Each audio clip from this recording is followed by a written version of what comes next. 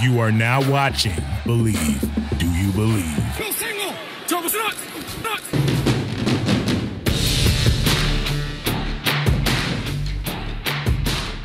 ITG with Wes, Owen, and Jed.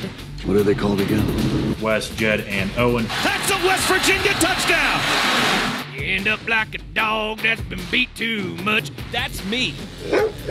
Dude, he is a salty dog. A dog. You're a junkyard dog. Yeah. Dirty smelling dog.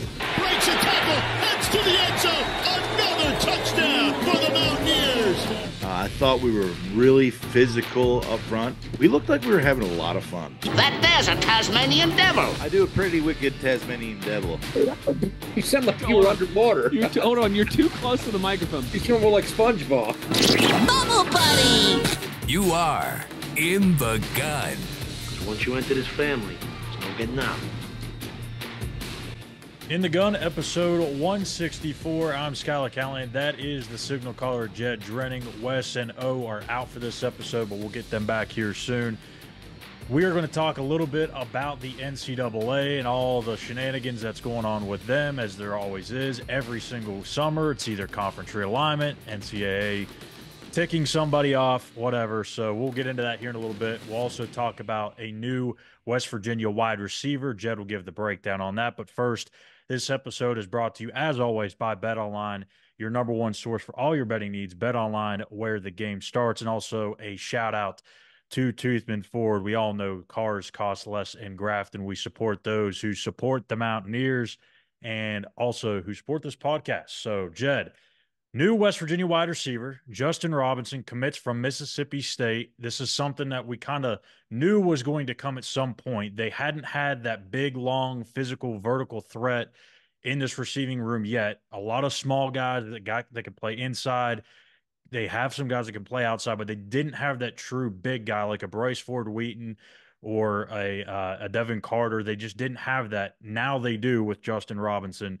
Give us the skinny on the new guy.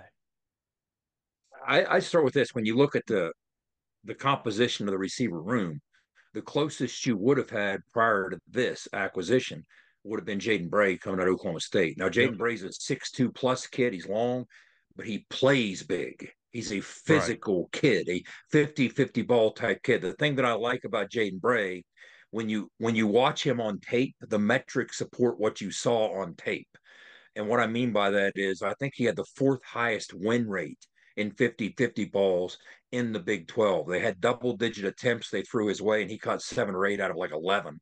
So he was a physical presence on the perimeter, and he does have a certain strength to him. Plays bigger than he is. But now you have a kid in Justin Robinson who's 6'4", 220, and has that legit true frame, as you talked about, much like a Devin Carter type build. And he comes here with an already existing body of work. In this new age, this is kind of normal. This is his third landing spot. He started at Georgia, was a very highly coveted recruit coming out of Georgia, spent a couple of years as a Bulldog, transfers to Mississippi State, and was very productive at Mississippi State. Even, was the MVP of their bowl win over Illinois. So this is a kid who's made some things happen, and more specifically, made some things happen within the confines of an air raid offense. He played for Mike Leach in that air raid offense before Mike Leach passed away. So from a schematic standpoint, I couldn't help but notice when watching him on tape, a lot of the concepts were some of the concepts that Neil Brown still integrates into what he does offensively from the mesh on down the line. So I would expect there to be, if anything, a minor hiccup in the transition from the terminology and the understanding of the big picture of what we're trying to do from a pass game standpoint, from an offensive standpoint. So you like the idea or the hopes of a guy like Justin Robinson after playing in a system like that previously, at least at one point in his career, to be able to step into West Virginia and just one more version of the air raid branch of things and kind of pick up probably on third base instead of first or second base in terms of his knowledge of the offense or what the expectations would be. But when you look on that perimeter, all of a sudden we built some size out there. You've got him, you've got Jaden Bray, as we talked about, a guy who plays very strong, Traylon Ray, is a guy that we think has a very bright future, and talk about a guy who plays bigger than he is. So, you're going to move Huddy around, Preston Fox moving around, Jarrell Williams. You have some options in this room. So you have multiple guys now that are potential bigs on the perimeter, multiple guys that are slot types. But the beauty of cross training so many of those guys is going to put you in a pretty solid position conceptually, in terms of what you can do from a matchup standpoint. So I think it's a great acquisition. This guy has what is it, 1 year or 2 years remaining, Skylar? At least it's year, confusing. obviously. It's confusing because of the pandemic years. I've seen Yes. two, or there's two to play one. I think he has one, but it might be two to play one. I still haven't got confirmation on it, but It's going to be 2032 before we wash Exactly. clean of all these It's issues ridiculous. that the pandemic is still affecting from an eligibility standpoint. But either way, he's a guy that should be able to step in Absolutely. and contribute right out of the gate. So I think it's an exciting acquisition. Again, hats off to Drew Fabianich, our guy, the general manager at West Virginia. Hats off to the staff, and nice pickup. Yeah, well, I think it also kills two birds with one stone. You not only get that big, long physical target, but you also kind of lessen the load or lessen the pressure on the young kids like a Clement, Traylon Ray, Rodney Gallagher. Obviously, they're going to be counted on still at a high level, but when you have him, you have Jaden Bray, you have Cole Taylor, and also too, Jed, I wanted to ask you this. With Jen Ross now in the mix at tight end, Yeah. I wonder Yeah. how much that means that they can do with Cole Taylor maybe playing in the slot and having two of those guys on the field at the same time. Well, I like the fact that, because also don't forget who got significant reps with Cole Taylor out, who got significant reps Traylon. in the spring. All right, Traylon you Davis, see where Will I'm going with Dixon, this, and not just Will Dixon. Let's walk through who populates that room. Who played significantly last year Traylon in that yeah. room? That's right. As a physical kid who knows his role, so now all of a sudden you might be in position with different guys with different skill sets. You have a receiving threat. You have a guy who can kind of do both. You have a blocking threat. So you might be in position to toss a little 12 personnel their way. And one more thing to have to prepare for if you're facing West Virginia offensively. But again, the versatility from a personnel standpoint of what Neil and the staff will be able to do, I think puts you in very good standing. Absolutely. So we're going to go ahead and get to a break here real quick. On the other side, we're going to talk about the NCAA, get you up to date on what everything is going on with them.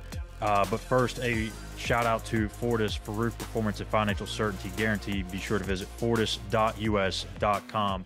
We'll be back right here on In the Gun. Nobody supports the blue and gold Mountaineers like Toothman Ford. With over 20 NIL deals and counting, Toothman Ford continues to rally behind our student athletes. And it's time we rally and support the dealer that supports the Mountaineers. Not only does Toothman Ford offer the best prices in the state on pre-owned, their never over MSRP campaign on new Fords guaranteed to save you thousands. Drive with pride all season long, knowing you're supporting the dealer that fuels our Mountaineers. Toothman Ford, where cars cost less, in Grafton and at toothmanford.com.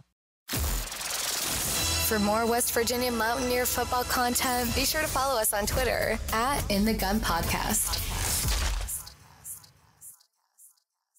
For nearly 20 years, Fortis has been the nation's leader in providing guaranteed roof performance programs for commercial buildings. Fortis offers roof performance solutions that feature extensive initial and ongoing reconditioning for commercial buildings as an alternative to traditional replacement, with long-term performance guarantees that are backed by global leader Lloyd's of London. Fortis offers a comprehensive range of roof performance management programs that provide financial security, extend the life of our customers' roofs, and make a significant impact on ROI. Fortis is currently improving performance and increasing ROI for customers at more than 4,800 locations, with more than 140 million square feet protected, including many Fortune 500 companies that have turned to Fortis to save money, gain financial certainty, and extend the life of their existing roofs. Fortis has helped customers save more than $520 million in capital roof replacement costs for an average ROI of over 250%. To learn more, visit fortis.us.com. Fortis, roof performance and financial certainty guaranteed. If you work the land, you just got to be a jack of all trades type. There's just too much to do. So if you got to be a welder or a farmer or a ditch digger, that's just who you are that day. Then tomorrow, you can be somebody else.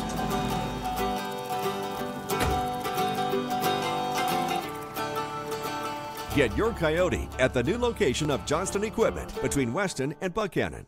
Back in the gun, a lot is going on in the NCAA world and the NIL, the payments, all this stuff, the pay for play. It's a lot to wrap your head around, Jed, and I don't know if this is going to get settled anytime soon, but a big report came out from Ross Dellinger of Yahoo Sports and really detailed this thing down to a T. Go ahead and give us the synopsis of this whole situation and also your thoughts on whether or not this is good or bad in terms of the progress for the future of our sports. All of the above. There are a lot of moving parts in this, and Ross Dellinger has done a great job in detailing this and chronicling what's been happening with these court cases. There are 3 major antitrust suits that have been hanging out there, kind of the albatross around the neck of the NCAA. Now, if something didn't happen to settle these things, the NCAA could be forced to take these things to court and be staring down the barrel of back payments in the form of 20 billion with a B dollars owed to former athletes for name, image, likeness issues before that was squared away in 2021. So if you did go to court, that's what you might be looking at, among other things, and you would also be forced to pay it almost right away. But instead, an offer was put on the table by the plaintiffs being the players, saying, hey, instead of going to court and potentially facing that, how about we offer you this instead? And the offer included basically $2.8 billion over the course of 10 years for the NCAA to pay back to these plaintiffs. Now, in addition to the $2.8 billion that the NCAA will have to pay these plaintiffs, you're also talking about a couple other things that we've talked in the past on the podcast about. A new compensation model that would be theoretically capped at 22% of the media rights deals and the other financials of the power conferences. And that will be shared with the players as well in a rev sharing structure. And finally, this is where the conversation about overhauling the scholarship, or more specifically, the roster structure, would take place. We spent an episode last week talking about potentially there are 85 scholarship players on a power conference football team, but there's more than that on the roster. Like there's 110, 115, 120 on the roster, counting the walk-ons. What they might be looking at doing to streamline that is put a cap on the actual roster number itself, saying, hey, this walk-on stuff has to go the way of the dinosaur. Those kids will probably end up landing at G5 schools as scholarship players. But in the meantime, if we're going to go with an 85 roster limit, all those kids are going to have to be on scholarship. We talked again last week about what BYU did with one of their boosters a few years ago. And I think that kind of scared the NCAA in terms of how they view this. You had a booster at BYU pay every player on the roster through an NIL deal, and in effect put 120 kids on full scholarship. And that defeats the purpose of the scholarship limit. So now the NCAA is of the mindset that we got to revisit what roster numbers look like. Now, when you look at the ancillary sports or the Olympic sports or the secondary sports, you might have different things happen that could even be beneficial. Like baseball is the example we use. There's 11.7 scholarships available for a 32-player roster. Maybe that ends up with 28 players and they're all on scholarship. Who knows what it might look like? But that's part 3 of this settlement deal. If these things in fact play out, which now, most critically, right before we started taping, Skylar, the Pac-12 was the last standing conference to not vote yay on this, and they did just about an hour ago. So now, yeah, it's not even Power 5, it's Power Conference, but here you have 2 members of the Pac-12, but that notwithstanding, it looks like maybe even as soon as tonight, this episode's going to drop tomorrow on Friday, but maybe as soon as Thursday night, the NCAA will reach out to the court and say, look, the settlement has been accepted by all parties. That might put this in action, some version of it, by as early as the fall of 2025. But stay tuned, because this all has to be ironed out, mapped out, what in fact it might look like. But you could see some seismic changes. I've said in the past, I do sense that some of the changes still to come might make the changes that have come in the last 3 or 4 years seem like small potatoes. That sounds crazy, but it really might. But what to me, the part that is still open in the settlement, they've left open the possibility of some form of collective bargaining down the line. And I do think that has to happen for all this to truly get settled.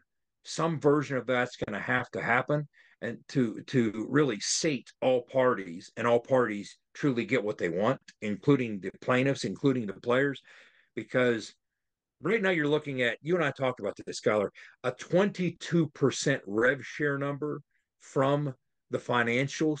So out of the money bucket, you're going to pull 22% and pay the athletes. Normally, when you have a collectively bargained number, which this isn't, which is why I think it will come to that number it comes a lot closer to approaching 50% if it's going to be a rev share number through a collectively bargained situation. So I would think at some point down the road, we're going to see more change, and that change will come in the form of the athletes organizing in some form or fashion, whatever you want to call that, union or otherwise, and they'll come to the table with one voice, and an arbiter is going to have to decide, okay, you want this, you want that, now let's settle this and come up with some form of a CBA. But right now we don't have that. Right now you have a settlement offer to put these cases, these antitrust cases, to bed for now. So that's kind of what this looks like, but it's far from all over. That's just big news this week in terms of the presidents of the power conferences accepting the settlement to get the ball rolling in this direction. Yeah, and from what I've kind of noticed in past, especially on the baseball side of things, when these things get in front of the arbiter, they tend to side with, like in baseball, if you have a player that's up for arbitration and you have the team putting in their offer, usually they go with the player's side. So, or they try to bump it up a little bit to where the player gets the benefit. Yeah. I kind of see that being the same way here. And like you said, 22% just doesn't seem realistic. So even if it's, I don't know, 38%, that seems a little bit more ideal, I think, for both sides. But yeah, a far away from this thing being settled. And I don't think that it's not going to be not just this, but the whole landscape of NCAA, I don't think is going to be crystal clear maybe within the next 5 or 6 years. We're still going to be going through a bunch of different changes, a bunch of different rules. Heck, the NCAA may not even exist in a few years. We talked about that before we recorded. Sure. There's been multiple times where we thought this is where the NCAA was going to collapse. This is kind of another one of those situations. Could this spark something? We'll see. So it's worth mentioning as well, yeah, Skylar, that one of the things you and I talked about off air, we read through the article once again by Ross, and this settlement offer also doesn't resolve the issue of Title IX. They're going to leave that open to be settled in the courts. That's a whole separate issue. That is a matzo ball right there that to continue as is going to become supremely difficult under the current structure. So if in fact you separate from the NCAA, maybe that impacts that as well. But there's going to be some court cases in and around that, I would imagine. So sure, stay tuned. But this was a pretty significant piece of news on this front, as boring as it might otherwise topically seem. Right. So, right. Yep, it's always a loud summer out there in the NCAA. I'm sure conference realignment, that's going to be coming around the door here soon, too. Someone's going to make a move, and we'll see those dominoes. Because, hey, the Pac-2, there's still 2 schools that technically need a new long-term home. So who knows who snatches those up. A last shout-out to Johnston's Equipment. Check out their new location on Route 33 between Weston and Buchanan. And, as always, be an ear and tell an ear about your new WVU football podcast, In the Gun. For Jed Drenning, I'm Skylar Callahan. Make sure you hit the subscribe button on our YouTube page at In the Gun Podcast. You can follow us on X at the same handle, and we'll see you guys here soon. Take care. ITG. The fun doesn't have to stop here. Be sure to hit subscribe and never miss an episode. If you have any questions, suggestions, or feedback, be sure to follow us on X at In the Gun Podcast. Join us again next time. Until then, Tell an ear to tell an ear about your new favorite WVU football podcast. I love the state. I got a chance to play here. And this is awesome. This is the way I pictured it. This mission is over. It's over.